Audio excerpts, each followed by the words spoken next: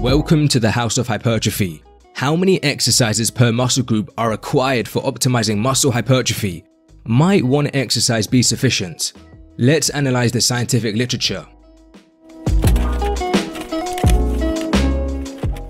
A 2016 study from Brazil recruited 26 previously untrained men. One group trained the squat only, a second group the leg press only, and a third group both the leg press and squats. After training twice a week for 10 weeks, fat-free mass gains non-significantly differed between the three groups. The raw percentages seemingly favor the squat group. Taken at face value, this study may imply multiple exercises for a muscle fails to benefit muscle hypertrophy. Yet, a crucial limitation of this study is fat-free mass is an indirect and imprecise muscle hypertrophy measurement. It does not allow us to know if growth across muscle heads, or even regions of each muscle, differed between groups. This matters as regional hypertrophy exists. Growth across muscle heads, and even within regions of a muscle head, isn't always equal. For example, a 2013 Japanese study found leg extensions didn't equally grow the quad heads, or the upper and lower regions of each head. Another 2021 Japanese study found preacher curls with a partial range of motion at long lengths did not equally grow three regions across the biceps. Different exercises for a muscle group may produce diverse regional growth, meaning multiple exercises for a muscle are complementary to maximally develop it regionally. Yet, I would say the Brazilian study shows how one exercise per muscle is far from useless for hypertrophy.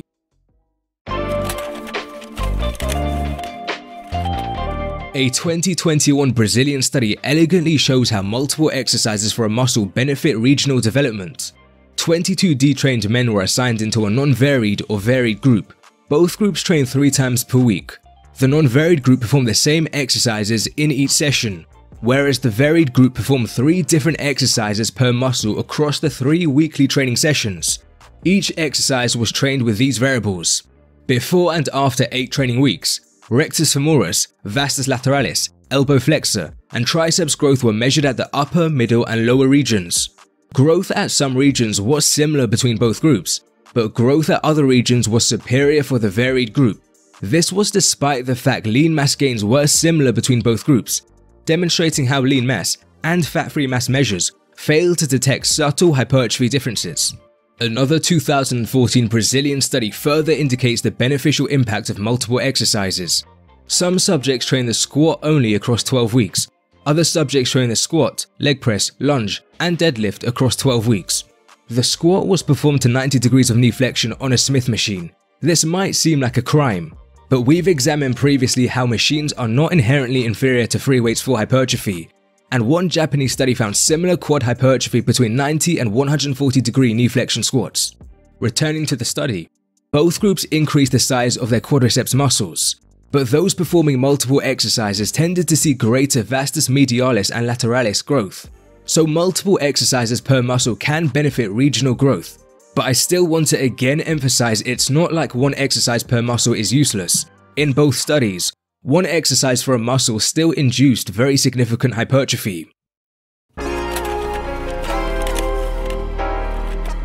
In the Costa study, the variety group used 3 biomechanically different exercises in the same week.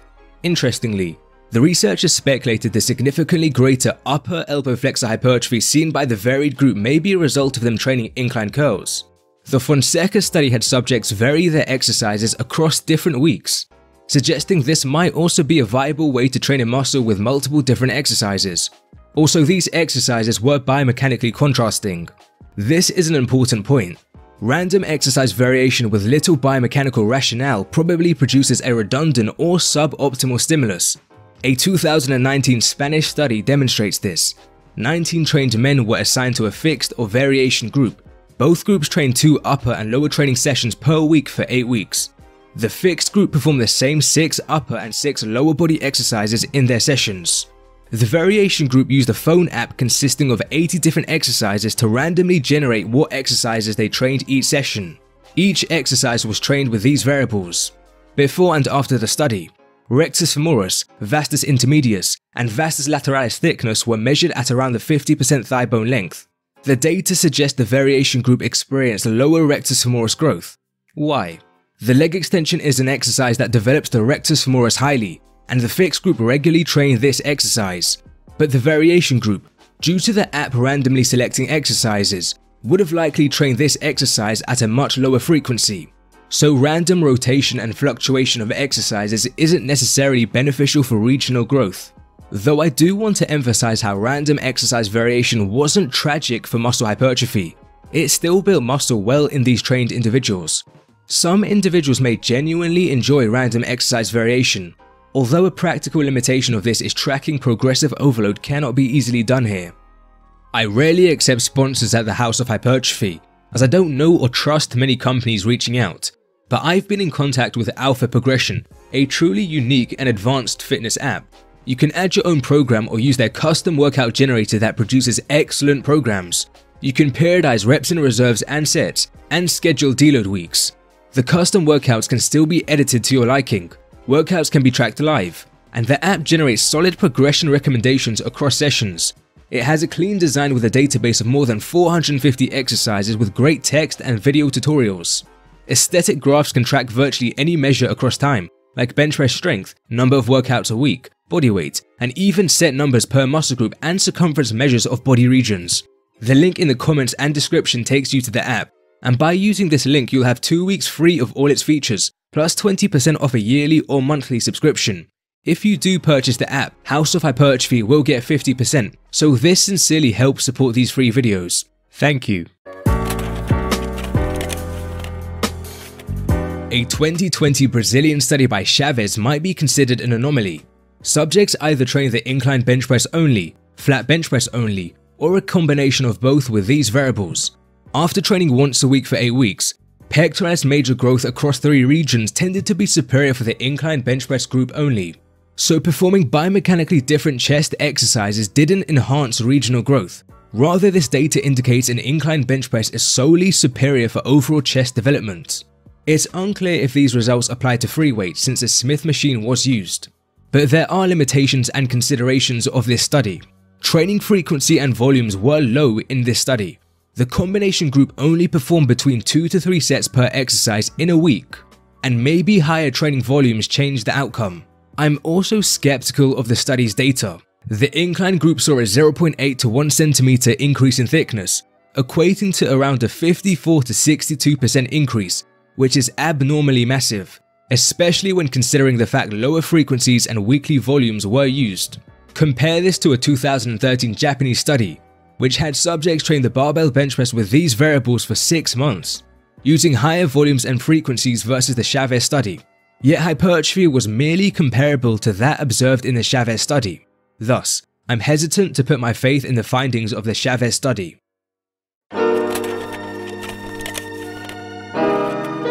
One exercise per muscle can certainly be excellent for muscle hypertrophy, and I don't think it's necessarily a bad thing if you want to do this.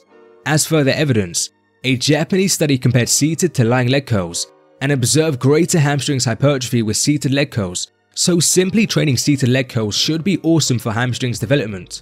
The same researchers compared overhead extensions to pushdowns and observed greater triceps hypertrophy with overhead extensions, so simply training overhead extensions should be awesome for triceps gains.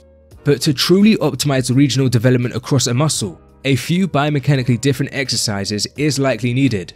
We just saw overhead extensions produced overall more triceps growth than pushdowns, but regional growth differences between different triceps exercises likely exist, making them complementary. Some data indicates dumbbell skull crushers may tend to grow the triceps at the middle regions, whereas potentially dumbbell overhead extensions develop the upper region slightly more. Coming soon to the House of Hypertrophy, we'll be releasing free Ultimate Guide videos on developing each muscle. We'll thoroughly explore which set of exercises for a muscle may be ideal for maxing gains.